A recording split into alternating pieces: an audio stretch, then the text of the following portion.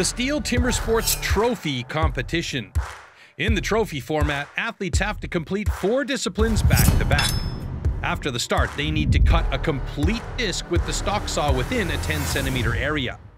From there, the athletes have to complete the underhand chop as quickly as possible. Only after they split the block can they return to the starting point, where this time, the single buck is waiting for them to cut 1 complete cookie. In the final discipline, the athletes have to complete the standing block chop in order to achieve the best possible overall time. Any rule infraction will result in a disqualification and the athlete will be eliminated.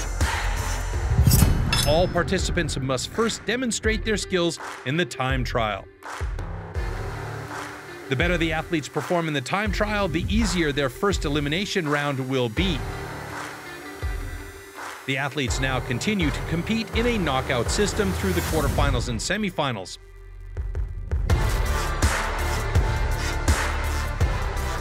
The losers of the semifinals will fight for the last podium spot in the small final.